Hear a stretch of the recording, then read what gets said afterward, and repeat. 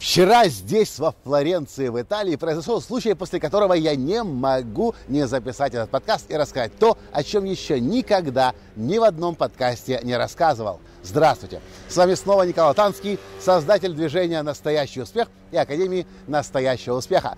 Вчера вечером здесь, во Флоренции, мы нашли тот самый рыбный ресторан, о котором мечтал я несколько последних дней. Это была одна из лучших и вкуснейших рыб, морепродуктов, кальмары, осьминоги. И это было невероятно вкусно. И, кстати, это даже был не ресторан, это была закусочная. На самом деле вообще рыбный магазин, который торгует свежайшей рыбой днем, а вечером превращается в закусочную. И, судя по всему, очень популярное место для местных флорентийцев, потому что там была очередь. Люди стояли и ждали полчаса, мы минут 40 или 45 даже прождали, пока нам дали маленькую территорию на барной стойке. Но оно того стоило. Вкуснейшая рыба, морепродукты, просто пальчики оближешь. Мы получили массу удовольствия. А когда пришел черед платить по счету, мы заплатили и сверху еще наличные евро положили. Катя, наша подруга и клиент, которая живет недалеко здесь от Флоренции, удивленно говорит: а зачем вы положили чаевые? Здесь у нас чаевые не принято платить.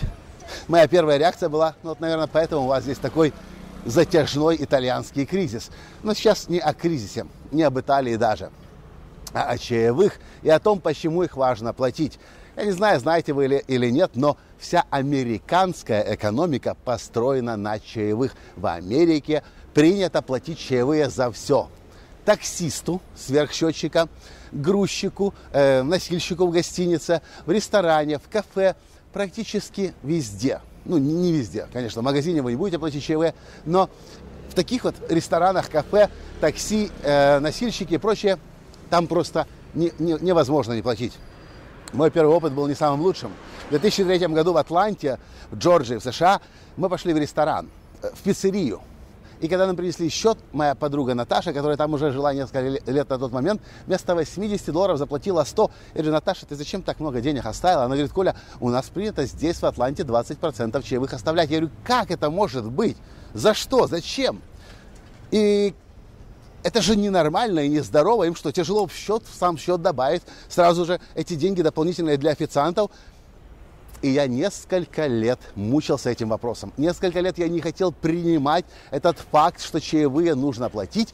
И, может быть, до сих пор бы оставался жлобом, если бы в 2008 году на одном телеклассе в годовой программе у Джима Банча не услышал миллионера, который сказал: знаете, что я понял? Я начал намного больше зарабатывать, когда я начал щедро давать чаевые. Что ты сказал? Ну-ка еще раз повтори. Я начал намного больше зарабатывать, когда я начал щедро давать чаевые. Сразу я не понял. У меня был, как это говорится, разрыв шаблонов. Как это вообще может быть связано? Отдаешь деньги сверх того, что от тебя просят, а еще больше получаешь.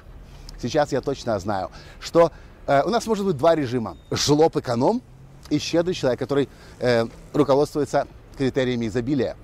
Даже если у вас нет денег, мало денег, сложная финансовая ситуация, но когда вы приходите в ресторан, в кафе, в закусочную, едете в такси, проходите экскурсию, и вам нравится то, что для вас делают, вы отдаете больше, чем от вас ждут и просят, вы исходите из того, что вы находитесь в состоянии изобилия, вы начинаете вибрировать по-другому, вы начинаете излучать вибрации изобилия. Тут же люди начинают чувствовать. Ну вот скажите, вам нравится работать со жлобами? Вам нравится в своей жизни встречать человека жлоба, который считает каждую копейку и который думает, как на вас сэкономить? Наверное, нет. И с другой стороны, мы все любим работать с людьми щедрыми, которые не скупятся, не жлобятся, которые благодарят и словом, и делом, и деньгами. И я начал чаевые давать.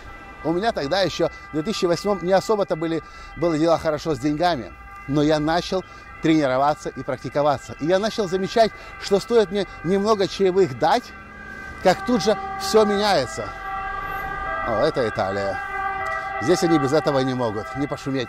Я начал давать чаевые, и мои начали вибрации меняться, и я действительно начал больше зарабатывать. И знаете, что я сейчас понимаю? 3 вещи. Первое, когда мы даем чаевые, мы начинаем исходить из вибраций, из контекста изобилия, начинаем излучать вибрации изобилия и начинаем притягивать, согласно закону притяжения, изобилие в свою жизнь. Второе, когда мы даем чаевые, мы признаем человека, мы поддерживаем, мы желаем ему процветания. Кстати, та девочка, которая нас обслуживала вчера в ресторане, вы бы видели ее глаза. Конечно же, она не ожидала никаких чаевых, если здесь этого не принято, но она их получила. Она отлично нас обслуживала, мы с ней пообщались хорошо. И тут, когда она увидела на столе дополнительные деньги, она обрадовалась. Но я точно знаю, что она не обрадовалась не тем 10 или 12, сколько мы евро оставили, а тому, что ее признали, тому, что ее благодарят, тому, что то, что она делает, нам понравилось.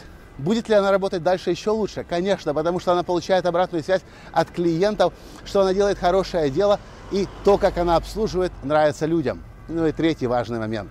Когда мы не жлобимся, когда мы даем больше, чем от нас просят, мы помогаем экономике.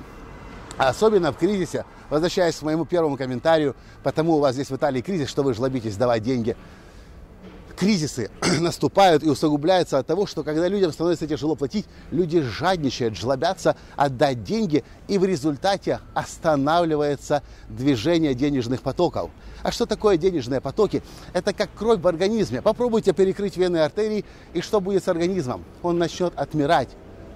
То же самое с экономикой. Когда мы жлобимся, жадничаем, думаем, как сэкономить, как не додать, как выбить дополнительную больше скидку, чем это вообще можно, мы вредим экономике.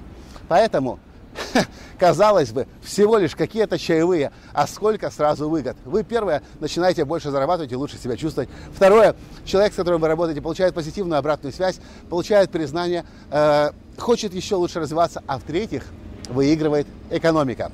Многие люди этого не знают. Но если вы будете в Америке или бывали в Америке и до сих пор еще не поняли, почему вся экономика американская построена на чаевых, теперь вы знаете. Простой секрет. Не жлобись. Будь благодарен. Исходи из изобилия. Помогай другим. Помогай экономике. И будешь процветать. Вот такой вот простой секрет. И я хочу вам предложить. Если вы до сих пор никогда не давали чаевые, и мне все равно, где вы живете, в какой стране, если в вашей стране не принято давать чаевые, будьте первым, кто введет это хорошее правило, хороший тон и начнет давать. И это могут быть, если вдруг вам финансово сложно давать или психологически пока сложно преодолеть этот барьер, начните с 5%, дайте 5%, дайте 7-8%. Если можете, дайте 10%. Я думаю, 10% это будет оптимально для начала, но как минимум начните с 5%. Просто начните, и я вас уверяю, вы начнете сами себя лучше чувствовать. И в чем я еще больше уверен, очень скоро, через несколько недель, через пару месяцев, вы заметите, что вы сами начнете больше зарабатывать. Так устроены законы Вселенной, так устроен мир под названием человечество. Если вам понравился подкаст, ставьте лайк, комментируйте и пересылайте другим людям, друзьям, чтобы жлобство становилось все меньше и меньше. И вокруг нас окружали только вибрации изобилия, потому что в этом мире всего хватит всем. И я это точно знаю. Главное – прекратить жлобиться, а начать щедро с другими людьми делиться. Пока!